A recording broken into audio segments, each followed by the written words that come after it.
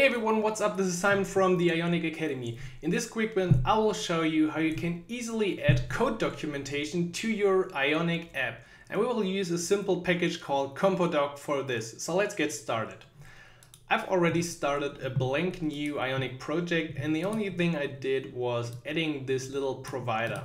So nothing you really have to do if you want to just create a new provider, add a function, add a value. So we got something that we can actually document inside our app. The next thing you need to do for either this dummy application or your own application is installing the Compodoc package. And you could either install it globally with -G, so you can always run it from your computer, or you can also only install it in the current project using save dev, so saving it as a development dependency. The next thing you need to do is go to your package.json and add this little script block. So what this does is, first of all, calling the Compodoc, which is then installed inside your node modules. So other people that check out the project install the dependencies and will automatically have the Compodoc also installed in their project. Then you need a path to the tsconfig file, which is already present at the top level of our Ionic project. And I also added those two flags. So the first one is to watch our project, so the documentation will always be updated once we change anything.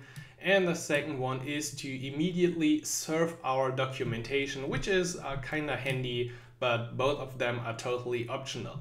So if you've saved this, you can then always call npm run compodoc, and this will take a few seconds. As you can see, it will iterate through the files. It looks, found, parsing, providers, whatever, project statistics, and then at some point the documentation will be served at this URL, and there it is immediately after installing the Compodoc package.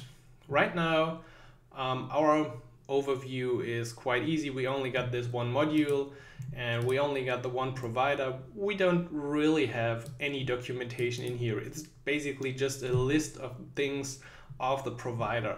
So let's add a bit of documentation to the provider.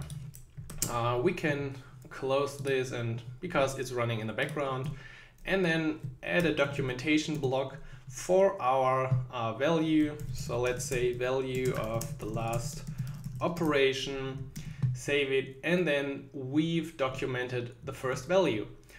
Let's check. Let's go back to our example, refresh it, and here we go. Stored value, still number, type, whatever, defined, and there's the description for this value. Of course, you perhaps don't want to document all of the properties and values inside your class, but it's still handy to have. Now, a bit more interesting is documenting your functions. As you can see, if you go ahead and type this, I already get this add param, which is a list of the input params of our function. We could also say that the type of this is a number, and for this as well. So this is also a part, and then let's say this is the first number, this is the second number, and then we got the types. So then you might want to have a simple title or whatever information for your function. So this one performs a very special operation. And then perhaps if you have a more complex example, you can add a block with add example, and then say simply call it with two values, get result 1, 2, whatever it is. And then your example will also be printed in a special way inside your documentation. And also, if you can document the params, of course, you can document the return value, which is the sum of A and B in this case. So let's save this and let's check out how this looks inside our documentation now. All right, here's our get result. We got get result AB. This one performs a special operation. The parameters are described right here, not optional, description. We got the example and we got the return value. And now this function is perfectly documented inside the Compodoc documentation. But we still have a few things here left. So let's take a look at other things. So first of all, the constructor in this case is empty and we want to ignore this. So simply type @ignore for all the stuff you don't want to appear in here, because this block is pretty useless. And now with @ignore, it is gone and we only see our get result and stored value in the file. So of course you can add also a documentation for the whole provider itself. So provider for super difficult math operations. At this point, you could either have something long or short. Perhaps at this spot, take a short description of the provider or component or module, because what you can do as well is adding a detailed markdown file for all your files. So let's do this, and this needs to have the same name like the file, and then write something in markdown, whatever it is. I'm not 100% sure if the reload works in this case as well. I don't think so. So let's simply run it again, because perhaps it's not watching edit files. And then we refresh and we see suddenly the provider has a README section with detailed information using the markdown we've specified before. And as you can see, you can do a great documentation for your class using the document blocks, the documentation for the class, @ignore, examples, params, so everything you expect from a great documentation. But Compodoc also generates more. So perhaps you've already seen it. We got a block documentation coverage.